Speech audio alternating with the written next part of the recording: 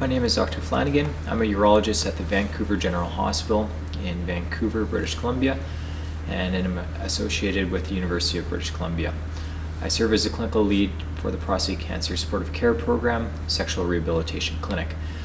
In this video, we're going to be talking about treating urinary leakage with sexual activity. So why does urinary leakage occur following a radical prostatectomy or surgery for prostate cancer? Well, during the process of a prostatectomy, it involves disruption of the bladder neck, which is one of the two sphincters involved in urinary control, and results in complete urinary control relying upon the external urinary sphincter. As a result, this can lead to stressed urinary incontinence, meaning that you can leak urine with laughing, coughing, exercising, and movement. This can be to varying degrees. Some individuals will have none, and some individuals may have more. This may be due to the damage to the sphincters, as previously mentioned, as well as to the pelvic nerves during surgery, which may contribute to some of these issues. Typically, leakage of urine is at its worst immediately after surgery when the catheter is removed, and tends to improve gradually over the next 6 to 12 months. There can be some difficulties with urinary leakage following radiation therapy as well. Typically with radiation therapy, it may impact some of the pelvic nerves, but it may also irritate the prostate and the bladder. In this case, it often results in something called urgency incontinence, which is defined as leakage of urine associated with a strong sensation or desire to void or pee. Following brachytherapy, when seeds are placed into the prostate to treat the prostate cancer, some men may experience difficulties emptying their bladder, or we call it retention, and this may lead to difficulties peeing and in fact overflow incontinence when the bladder is full and there's some associated leakage. Some men may also experience urinary leakage several years following radiation therapy due to some of the tissue changes. Beyond the conventional forms of urinary leakage that we discussed, some individuals may also experience urinary leakage during sexual activity. Now, if it's during the sexual activity and stimulation, we typically call this arousal incontinence. If you have leakage occurring during climax or orgasm, we refer to this as climacturia. And we think that this may occur because of the increasing pressure in the pelvis during orgasm. However, the mechanism hasn't been fully elucidated yet. Now, this may occur between 22 and 43% of men following a radical prostatectomy or surgery. And some men only experience urine leakage with sexual activity and not in their day-to-day activities. This may also occur in about 5 to 5.5% of men following radiation treatment, such as external beam therapy, brachytherapy, or some combination of the two. So if you do have urinary leakage during sexual activity, what are some of the things that you can do? First, we always recommend going with the most conservative options. If we can solve the problem with this, fantastic, we don't have to move on to something more invasive. Some of the things that you can try here include emptying your bladder before sexual activity. If you can completely empty your bladder, this is going to significantly reduce the risk of leakage of urine during sexual activity or with climax.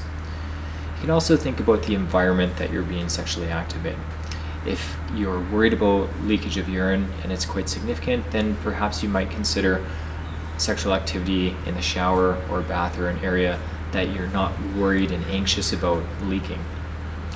Similarly, you can place a towel or absorbent pad near you during sexual activity to help protect the environment around you and again reduce some of that stress and anxiety. And you can think about your sexual position as well. Some of the pressure placed on your lower abdomen or your bladder might be responsible for some of the leakage of urine, so if certain positions can avoid that pressure, it may be beneficial as well. Beyond these conservative methods, you can also engage in pelvic floor physiotherapy. This involves a different array of options. So the commonly known Kegel exercises, where you strengthen and clench the urinary sphincter, have been shown to improve pelvic floor muscle tone and strength and may also help in this urinary leakage.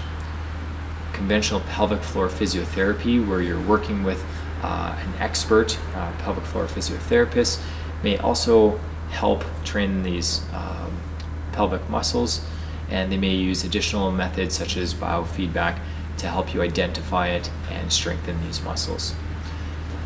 In our prostate cancer supportive care program, in Module 5, pelvic floor physiotherapy for bladder concerns, you can certainly reach out to this expert, and they will help you through this process. We also have a group education session that's available online as well as through telehealth, and clinic appointments are available presently in Vancouver and Victoria, and hopefully additional sites to follow. You also remember that urine is sterile. It's typically not infected in most instances, so it may be unpleasant, but it certainly shouldn't pose a risk of harm to yourself or your partner. Certainly, if the area is wet, you'll want to dry that and keep the area nice and clean, but the urine itself shouldn't be damaging. Now, if physiotherapy and these exercises aren't working, there are certainly some devices that may also help. There's a wide assortment of devices available. One that we have some experience with is either trying a tension band that's commonly used to maintain an erection, and sometimes that will provide enough pressure on the urethra or the P channel at the bottom of the penis to close this and prevent that leakage. A device that's more specifically designed for stopping urinary leakage during sexual activity is called the Urostop device.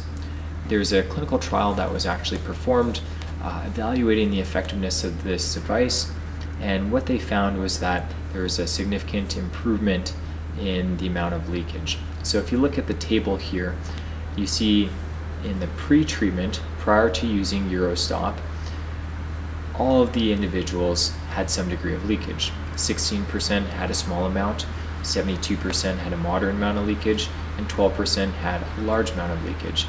After using the Urostop device, no individuals continued to have a large amount of leakage.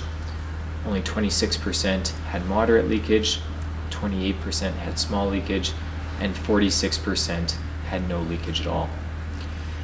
When they asked patients and their partners regarding their distress associated with the urinary leakage, this also drastically improved. Patient distress before treatment was about 14%, and that dropped down to 2% after treatment. And similarly, the partners were more commonly distressed in about 61% of individuals, and this changed quite dramatically down to 11% following use of the Urostop device. So this is certainly something that can be really helpful for individuals engaging in sexual activity with problems of urinary leakage. Now, if none of these options have been successful, then we may consider some forms of surgery to help with your urinary leakage. This is often helpful if you have more generalized stress urinary incontinence, or is very distressing the amount of urinary incontinence or leakage that you do have. There are a few different options for surgical reconstruction. It may involve a male urethral sling or an artificial urinary sphincter. These are slightly different devices, and the treating urologist would certainly perform an evaluation and have the discussion with you regarding what device would make more sense and would be better suited in your particular situation. Just want to take this opportunity to thank all of our supporters for the Prostate Cancer Supportive Care Program. The Specialist Services Committee provided funding to help us initiate this program in January of 2013, and more recently the Ministry of Health has provided funding in 2017 that allowed for the provincial expansion of our program to reach more British Columbians with sexual dysfunction and survivorship issues following prostate cancer. I would also like to acknowledge all of the other agencies that have supported our program throughout the years, as well as the individuals and families that have provided generous philanthropic support. If you'd like to look more into our program or connect with us, here are our contact details, including our email, website, Twitter, and Facebook programs. Thank you.